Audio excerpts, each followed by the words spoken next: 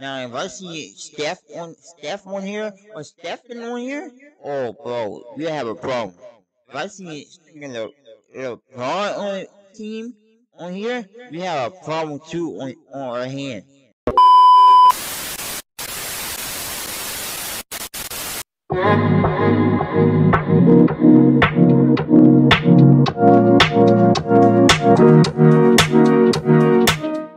It was crazy. Like, I was straight crip. Today I'll be exploring the history of some NBA players, particularly those who were former gang members before they started playing on the court. For many of them, basketball was not just a game, but a way out of a dangerous environment. You knew what to look out for, you knew what to expect, you knew where to go, where not to go, what this street was, what this street wasn't. So the caution and the survival tactics that you needed to have. James Harden. Growing up and playing basketball in Lakewood, California, Harden was exposed to the influence of the Bloods, a notorious street gang founded in the early 1960s in Los Angeles. The Bloods are infamously known for their efforts to recruit young African Americans into the gang whenever they get the chance. The streets of Lakewood were not easy to navigate, especially for a young talent like Harden. Poverty and danger lurked around every corner.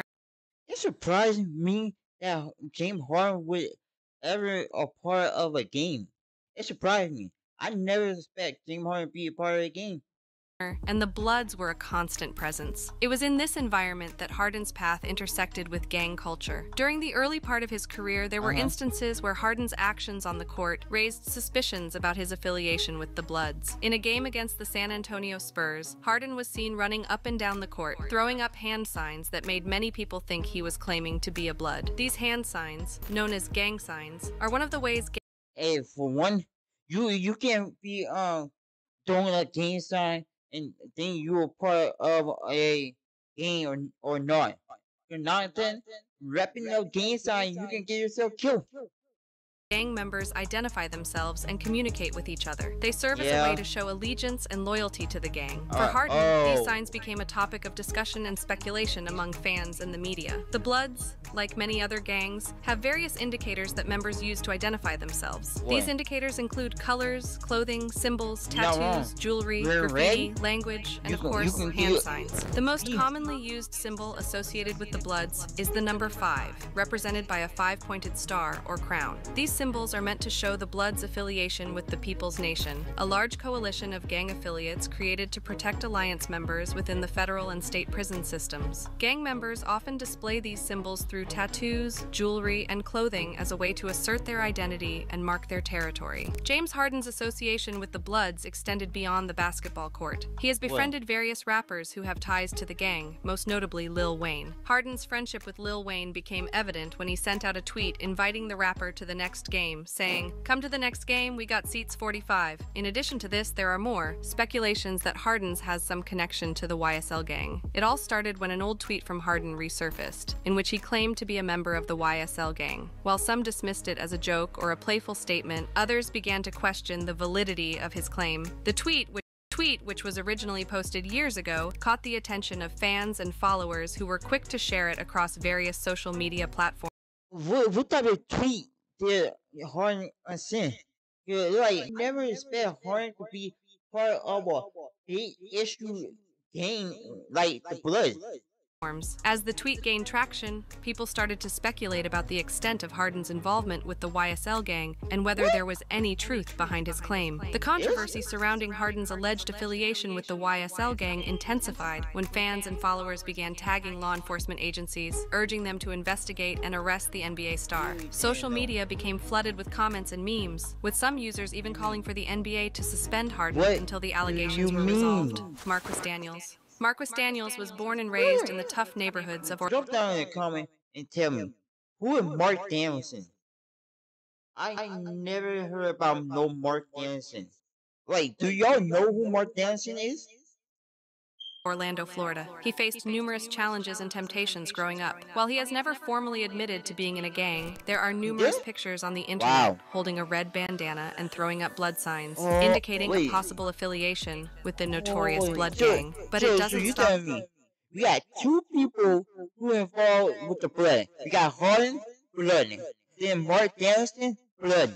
Wow. Another peculiar detail about Daniels is his refusal to write the letter C. Instead, he replaces it with K's, a practice commonly associated with the Blood Gang. This linguistic choice has only added fuel to the fire, leaving fans and critics wondering about the true nature of his connections. Growing up, Daniels had to navigate through a world filled with violence and crime. Gangs were a prevalent presence in his neighborhood, and it was not uncommon to witness drug deals and shootings on a regular basis. Despite the chaos around him, Daniels found solace and escape in the game of basketball. He honed his skills on the local courts, using the sport as a means to stay focused and avoid the pitfalls of the streets. As Daniels continued to excel on the basketball court, his talent caught the attention of college recruiters. He received a scholarship to Auburn University, where he showcased his skills and proved that he had what it takes to compete at the collegiate level. Despite the adversity he faced, Daniels managed to secure a spot in the NBA, signing with the Dallas Mavericks in 2003. Throughout his career, he played for several teams, including the Indiana Pacers, Boston Celtics, and Milwaukee Bucks. Known for his versatility and defensive prowess, Daniels carved out a solid career for himself in the league. Daniels' NBA career was marked by ups and downs, but he managed to carve out a solid career for himself. Known for his versatility and defensive prowess, he became a valuable asset to the teams he played for. However, his past affiliations with the Blood Gang continued to haunt him.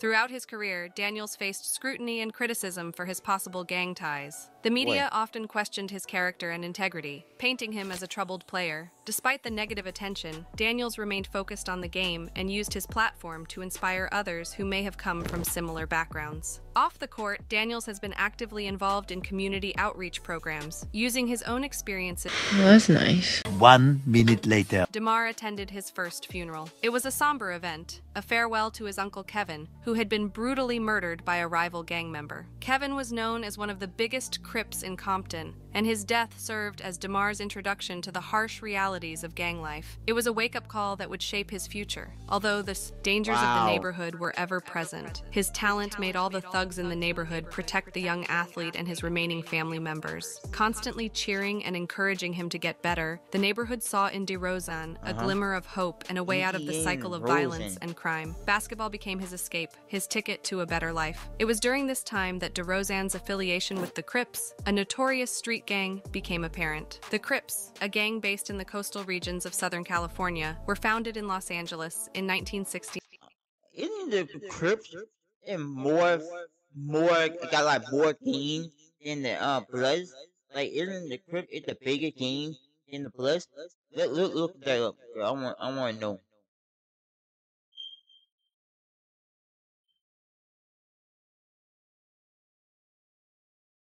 Alright, good. I want to know. I want to ask you to know.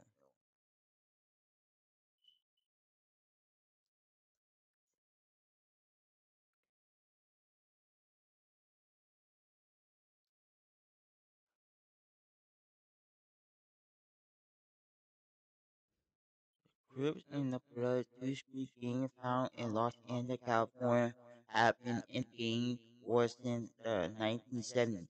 The war is made up of smaller local conflicts, and both gangs have mostly taken place in major. Let's go. Is the Crips strong?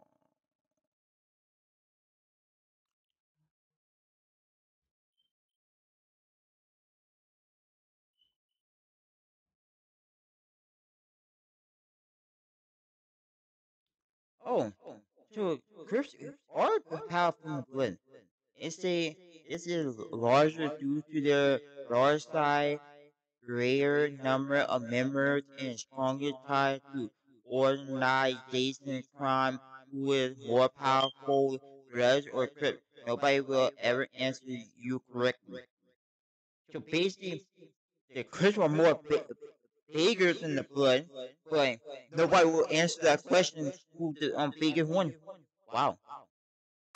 Members of the Crips traditionally wear blue, and they are one of the largest and most violent associations of street gangs in the United States. With an estimated 30,000 to 35,000 members in 2008, they have been involved in murders, robberies, drug dealing, and other crimes. In 2010, DeRozan took to Twitter and tweeted out the hashtag, "In high school, I wore blue every day." This tweet shed light on his affiliation with the Crips and the influence the gang had on his life. It was a bold statement, a way for DeRozan to show pride in his roots and the journey he had taken taken to overcome the challenges of his environment. Sadly, DeMar has several traumas associated with said roots. One heavy one happened in the middle of his senior year when he lost his best friend, Davian Giles. Davian was shot and killed in a dispute over a dice game. The loss of his friend weighed heavily on him, and he couldn't bring himself to attend the funeral. In an interview, he said, "At a young age, I lost one of my best friends to gang violence. I lost a lot of people before I even graduated high school. You're talking about sitting next to somebody in class on a Monday and Monday night. That was the last time they'd ever be seen. Come back to school Tuesday and their stuff is still on their desk." Things like that consistently happened. Javaris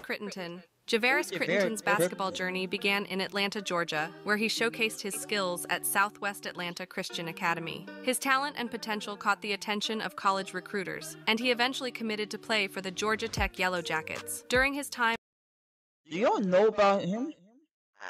Cause I don't keep up with like the old basketball player that retired and stuff, so I don't really know about him.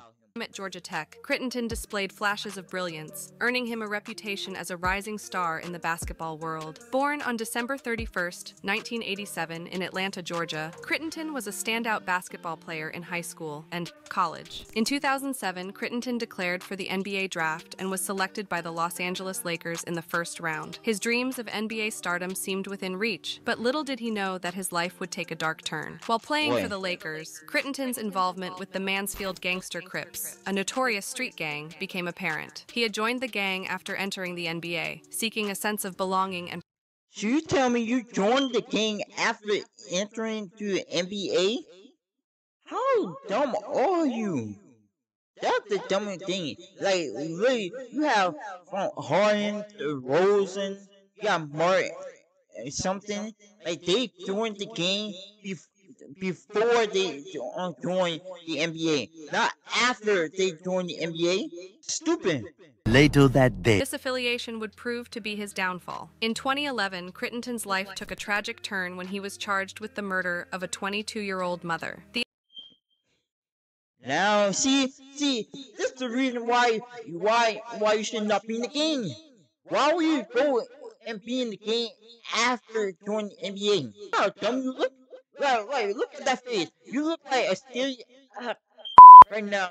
You stupid. The incident occurred during a drive-by shooting in Atlanta, and Crittenton was accused of being the trigger man. Alongside him, his cousin Douglas Gamble faced the same charges, and both were scheduled to stand trial on the same day. The gang-related charges carry significant weight in Crittenton's trial. If convicted of these offenses, he could face an additional 15 years in prison on top of the potential life sentence for murder. The prosecution will do everything in their power to prove Crittenton's gang affiliation and use it to secure a conviction. Crittenton's defense attorney, Brian Steele, declined interviews and did not allow his client to make any public comments. As the legal proceedings unfolded, more details emerged about Crittenton's involvement in criminal activities. It was revealed that he had become deeply entangled in a life of crime, participating in drug trafficking and other illicit activities. His association with the Mansfield Gangster Crips further solidified his reputation as a player with a troubled past. In 2013, Crittenton was indicted on numerous charges, including attempted murder and participating in criminal street activity.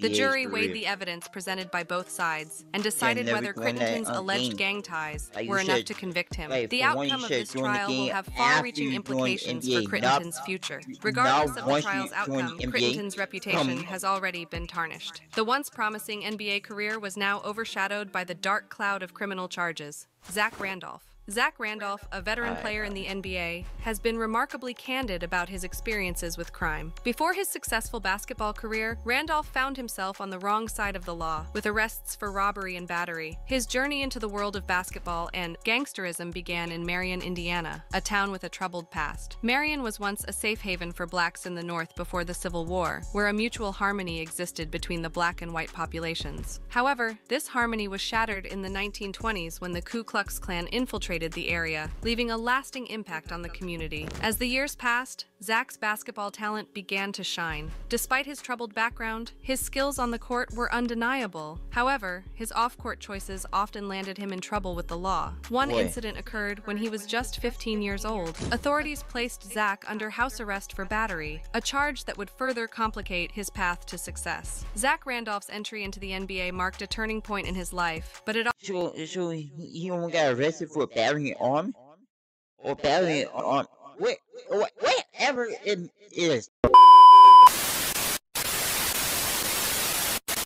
As a member of the Portland Trail Blazers, Zach found himself amidst the notorious Jail Blazers era, a period marked by off-court troubles and a tarnished reputation. In 2002, just 2 years into his NBA career, Zach faced his first major legal issue. He was arrested for underage drinking, a charge that further added to the growing concerns surrounding his behavior. This incident was just the beginning of a string of off-court troubles that would plague him throughout his time in Portland. In 2009, Zach's time with the Portland Trail Blazers came to an end when he was traded to the Memphis Grizzlies. The move to Memphis proved to be a turning point for Zach, both on and off the court. He quickly became the face of the franchise and a beloved figure in the city. In Memphis, he seemed to fit in naturally, and many mistakenly believed that he was born there. However, trouble always seemed to be just a step away from Zach. In 2010, a longtime friend of his was arrested with a cooler full of marijuana while driving Zach's car. This incident once again raised questions about Zach's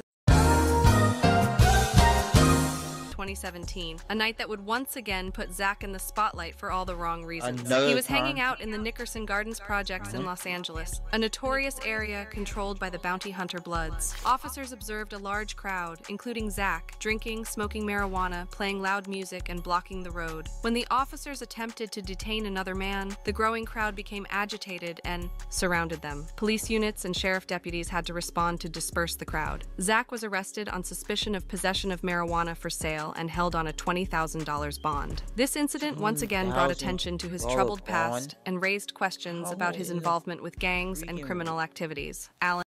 See, this is messed up. Now he messed up his career. The other dude messed up his career by joining the game after he joined NBA. I'm glad like Harden and DeRozan actually got away from the game finally.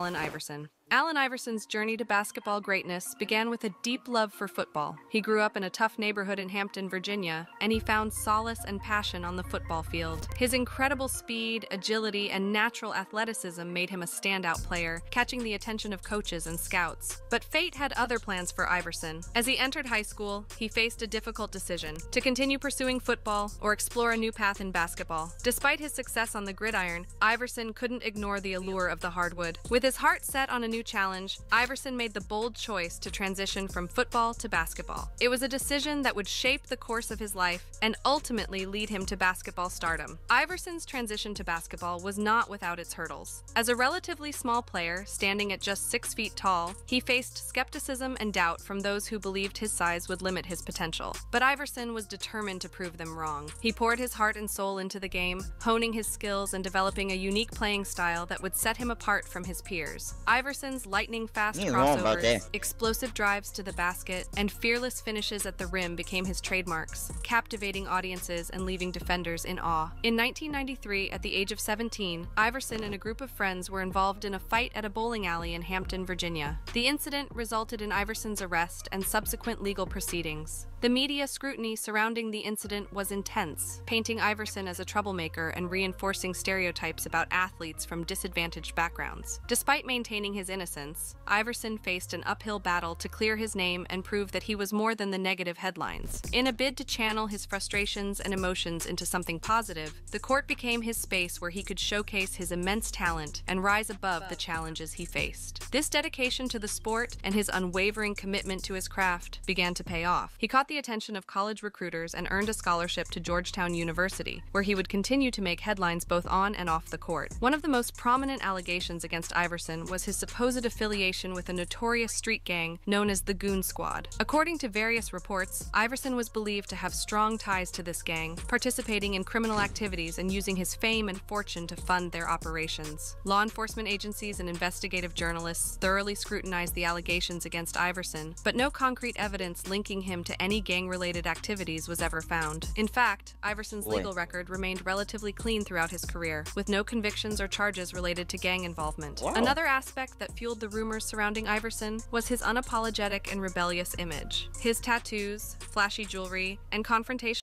Oh, so it's like the tattoo that he have, the jewelry, and his flashy confidence. That would like make it seem like he actually a part of a game or something.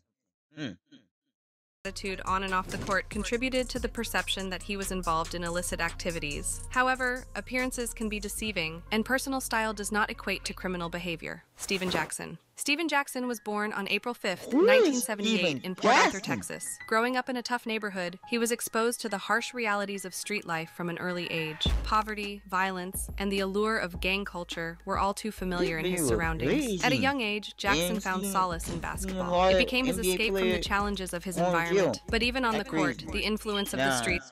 Now, if I see Steph on here or Stephen on here, oh, bro, we have a problem.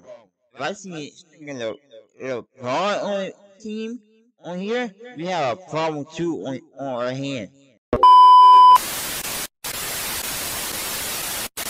Off the court, he often wore a red bandana, a symbol of his allegiance to the gang. While he distanced himself from engaging in gang activities, the association was deeply ingrained in his identity. It was a reflection of the environment he grew up in and the people he surrounded himself with. Jackson's older brother, Donald Buckner, was beaten to death when he was just 15 years old. This devastating loss had a profound impact on him, further solidifying his determination to rise above the circumstances and make a better life for himself. Why would someone do that? Why would someone go and beat somebody to death until they die? Who would do that? Basketball became Jackson's saving grace. Through sheer talent and relentless dedication, he honed his skills on the court, catching the attention of college recruiters. Jackson's talent led him to Butler Community College in Kansas, where he continued to excel on the basketball court. His skills and determination caught the eye of NBA scouts, paving the way for his professional career. In the 1997 NBA draft, Stephen Jackson was selected by the Phoenix Suns in the second round. Throughout his NBA career, Jackson faced scrutiny and judgment due to his association with the Blood Street Gang. The media often focused on this aspect of his life, overshadowing his accomplishments on the court. Throughout his NBA career, Jackson faced an internal struggle. On one hand, he wanted to distance himself from his troubled past and be seen as a respected athlete. On the other hand, the loyalty he felt towards his former gang members and the challenges he faced in breaking free from their influence continued to haunt him. In 2018, tragedy struck when Jackson's close friend and fellow rapper, PNB Rock, was shot and killed in a gang-related incident. This devastating event shook Jackson to his core and forced him to confront the harsh realities of the world he had once been a part of. In a surprising turn of events, Jackson publicly announced that he would check in with gang members to ensure their well-being and try to prevent further violence. Why were you going to check on them? Bro, if PBN Rock was still alive, he would tell you, stop it. Get some help. In his words, everywhere I go, I call somebody from the place I'm going that I know and check in. I want to come home to my family and I love my life. I'm checking in with my people out of respect. There's nothing wrong with showing respect when you in somebody's city or state. I always check in because I know real ones everywhere. I care about my life and I'm coming home to my kids and my family. Bet that. This decision sparked a heated debate, with some praising his efforts to make a positive impact, while others questioned the potential dangers and implications of his involvement. J.R. Smith. On December 16, 2006, during a game against the Denver Nuggets, Smith found himself at the center of a brawl. After a hard foul from Marty Collins, Smith's violent reaction ignited a chaotic scene that resulted in multiple suspensions, including a 10-game ban for Smith himself. This incident, though technically on the court, foreshadowed the turbulent journey that awaited him off the court. Just a few months later, on February 7, 2007, Smith and his teammate Carmelo Anthony were involved in a minor car accident. While accidents happen, this incident took a dark turn as it caused both players to miss shoot-around before a game against the Portland Trail Blazers. Smith was driving one of Anthony's cars when the fender bender occurred, raising eyebrows and questions about their judgment and responsibility. Little did anyone know that tragedy was lurking around the corner. On June 9, 2007, Smith's life took a devastating turn. He was driving an SUV that ran a stop sign, resulting in a collision with another vehicle that flipped his SUV over. Miraculously, Smith escaped serious injury, but the same couldn't be said for his passenger and close friend Andre Bell. Bell suffered severe head injuries in the wreck and tragically passed away 2 days later. This incident was not just another antic. It was a heart-wrenching tragedy that would haunt Smith for— See, now it shows you what happened when you were in that role. Even if JR didn't do it, 9 out of 10, you gotta pay attention when you're on that role. You don't know what might happen. And what happened if that happened? That was you. everybody in NBA career will be skeptical and say, man, bro, ain't no way we lost an NBA player that quick. For years to come. As the dust settled, it became clear that Smith's driving record was far from exemplary. Reports revealed that he had accumulated 27 points against his license from April 22, 2005 to January 10, 2006, with 8 violations on 7 different dates, 5 of which were for speed. Shockingly, despite these violations, Smith's license was technically in good standing at the time of the crash. The aftermath of the accident included a 90-day jail sentence for Smith, who managed to avoid a more serious felony charge. He served 24 days in jail, agreed to perform 500 hours of community service, and faced a 7-game suspension from the NBA. But Smith's troubles didn't end there. On October 13, 2007, just a few months after the tragic accident, he found himself embroiled in yet another controversy. Allegedly involved in a fight outside a Denver nightclub, Smith's behavior continued to raise eyebrows and cast a shadow over his career. The Denver Nuggets suspended him for 3 games, further tarnishing his reputation. J.R. Smith, since entering the NBA in 2004, has been one of the most exciting and controversial players in the league. While known for his on-court antics and flashy style of play, Smith's involvement with gang culture has raised eyebrows and sparked controversy. After serving his jail sentence in 2009, Smith returned to the NBA with a cloud of controversy hanging over him. It didn't take long for him to find himself in hot water once again, but this time, it was on the digital front. Smith's ill-advised use of Twitter became a source of concern for fans and the league alike. In a series of tweets, he caught the attention of followers who noticed that he was replacing C's with K's, a practice commonly associated with the Bloods gang. Speculation about Smith's associations ran rampant, and his social media activity raised eyebrows. In response to the mounting controversy, Smith abruptly shut down his Twitter account. But this was far from his last misstep in the world of social media. Carmelo Anthony, born on May 29, 1984 in Brooklyn, New York, had a challenging upbringing. At the age of 8, his family moved to Baltimore, Maryland, where he was exposed to the harsh realities of inner-city life. Growing up in the troubled neighborhood of West Baltimore, Carmelo was surrounded by crime, drugs, and gang violence. These notorious elements had a profound impact on young Melo, who found himself at a crossroads between the streets and his passion for basketball. As a child, Carmelo showed immense... I want to know how y'all find these type of videos. It's crazy. Cause like we have like four NBA players I know: Mark DeRozan, Jay Harden, you got J.R. Smith, then you got Carmelo Anthony. Like, bro, no way Anthony was part of the game. Talent on the basketball court. He would spend hours honing his skills, dribbling and shooting on the local playgrounds. However, the allure of the streets and the sense of belonging they offered were hard to resist. In an interview with comedian Kevin Hart on the Gold Mines podcast, Carmelo revealed his teenage struggles and how basketball was not always a priority for him. At the age of 14, Anthony's life changed forever when he joined the notorious gang known as the Harlem Boys. This gang, known for its involvement in drug trafficking and violent crimes, had a strong presence in Anthony's neighborhood. For a young boy seeking a sense of belonging and protection, joining the gang seemed like the only option. The Harlem Boys became Anthony's surrogate family, providing him with a sense of camaraderie and support that he had never experienced before. But with this newfound sense of belonging came a dangerous lifestyle. Anthony quickly became immersed in the gang's activities, participating in drug deals, robberies, and acts of violence. As Anthony's reputation within the gang grew, so did his involvement in criminal activities. He became known for his quick temper and willingness to engage in confrontations. The streets became his battleground, and he earned a reputation as a formidable force to be reckoned with. But as Anthony's involvement in the gang escalated, so did the risks. He found himself entangled in a web of violence and crime, constantly looking over his shoulder and living in fear of retaliation. The once promising young athlete was now on a dangerous path that seemed to have no way out. I was probably 12 to 15 when I was trying to figure out what I wanted to do. Basketball was, I've played football, baseball, I've played everything, but I wasn't really serious about nothing. I did not quit, but I stopped going to school after that because I'm like, I didn't come here to play JV, I don't care about this. I wanted to be on the streets, I wanted to run the streets. I'm from Baltimore, so basketball wasn't really important. So you tell me this game violence got your head screwed up and you screw up from playing any sports at that age? Wow. Come on, Anthony.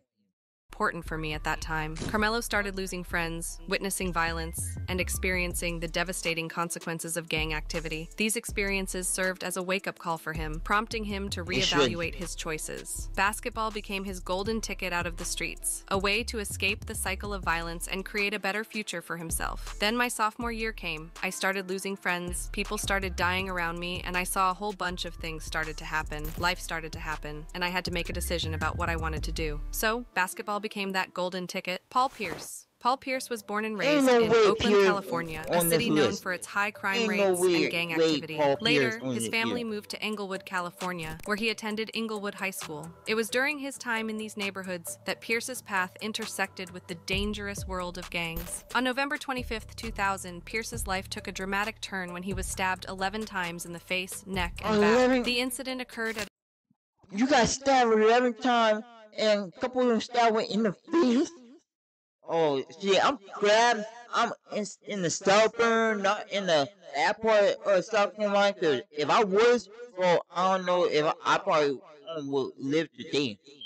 I don't even know if I would be here today. A nightclub in Boston's theater district called the Buzz Club. Witnesses reported that Pierce was attempting to separate fighters when he was attacked. The stabbing was a life-threatening event that could have ended Pierce's career and even his life. He had to undergo lung surgery to repair the damage caused by the attack. It was a traumatic experience that left him feeling trapped and vulnerable. After almost losing his life, Pierce displayed incredible resilience and determination. He defied the odds by playing all 82 games the following season, showcasing his unwavering commitment to the game he loved. The basketball court became a sanctuary for Pierce, a place where he could escape the pressures and dangers of the outside world. In the aftermath of the stabbing, Pierce faced ongoing threats and paranoia. He revealed that he didn't want to go anywhere and had police stationed in front of his house for months. The incident had a profound impact on his mental and emotional well-being, leaving him feeling scared and vulnerable. During the 2008 NBA championship run with the Boston Celtics, Pierce found himself in another controversial situation. In a game, he flashed a gang sign at Al Horford, which caught the attention of the commissioner. The NBA fined Pierce $25,000 for the gang-affiliated gesture.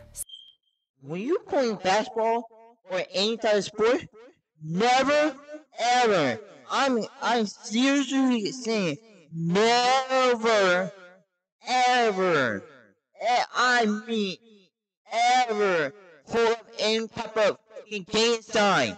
You don't do that when you play on a team. Some fans defended Pierce, claiming that the gesture was misunderstood and that he was simply showing love for his team and the city of Boston. They argued that it had nothing to do with gangs and that the media was blowing the situation out of proportion. However, others criticized him, believing that his actions were promoting gang culture and setting a bad example for young fans. Despite the challenges he faced, Pierce used his platform to make a positive impact and strive to stop gang violence. He became an advocate for helping inner-city youth and worked to provide opportunities for them to escape the cycle of violence and crime. In his retirement, Pierce has dedicated himself to mentoring young athletes and guiding them away from the dangers of gang culture.